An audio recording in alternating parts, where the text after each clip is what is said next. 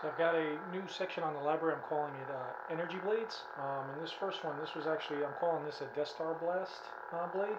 So the actual effect is kind of a play on the Deathstar Blast from A New Hope. It's particularly in person, there's just a continuous big fast pulse going up the blade. Now I also did a new PreOn effect that I'm calling Deathstar Primary Ignition. So I'll show that again. This one, that's a post-off, but on this PreOn, the default in the library is going to be 8,000 milliseconds. I do that for all of them. But this particular font has only a 700 millisecond PreOn sound, so I've really shortened the effect. But the preliminary primary ignition effect, it actually builds up both the size and the color of the blade before igniting. Now this is going to be super quick, but you can extend it, and the default one's actually a lot longer. So this is the Deathstar Blast Blade style with the Deathstar Primary Ignition PreOn. And it goes by pretty quick, and then you've got that full pulsing effect. And then, in addition, I've updated my my Darksaber style. So previously the Darksaber style, you couldn't do the customize enhance, which kind of limited what you would do with it. So I've modified it so you can now use the customize enhance screen. So this is the Darksaber style. This is based off of the live action, so it only appears for a little bit, but in The Mandalorian, it's based off of the live action.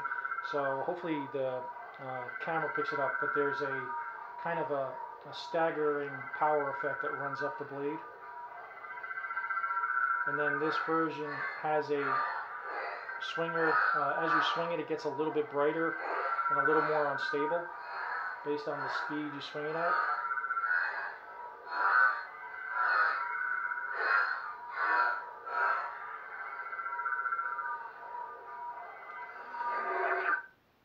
Jedi, prepare for death. And I've also updated the Electrostaff style.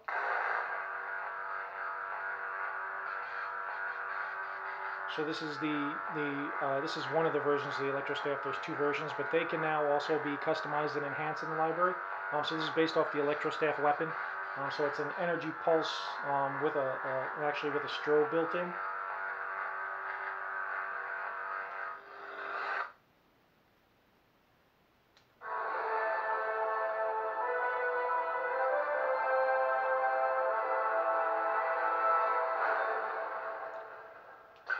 And then this is another energy blade. This one is called a rolling pulse.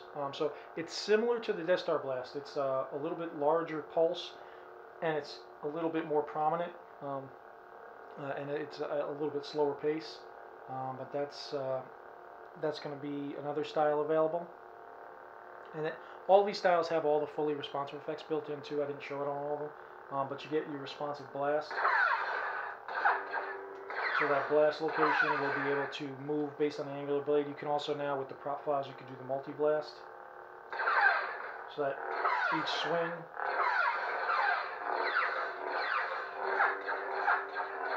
will trigger the blast. And then you got the responsive clash. Responsive lockup.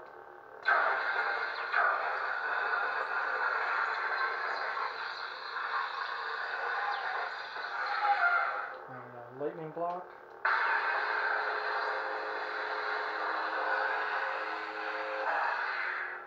And then melt.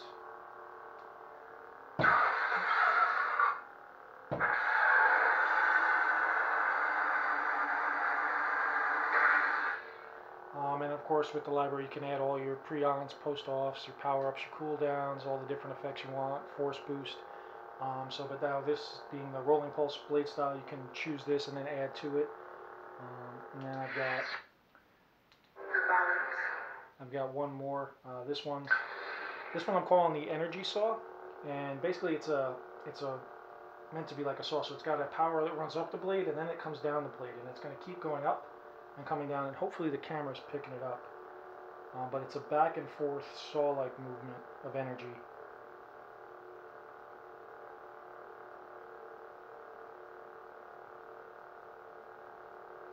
So these styles now, there's going to be in the drop-down filters, there's now an energy selection.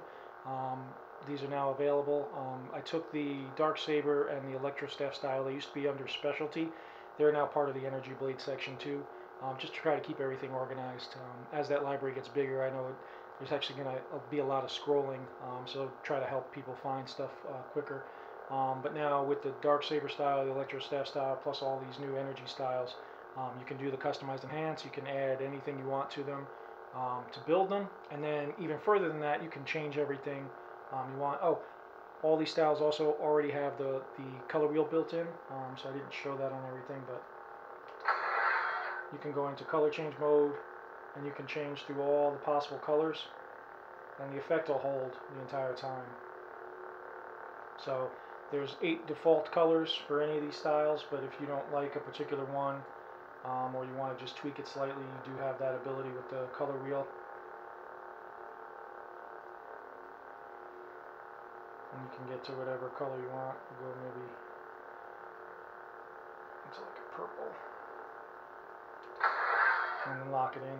I guess that's a little pinker, but so all the styles are up there. You can choose all your new effects, all your enhancements.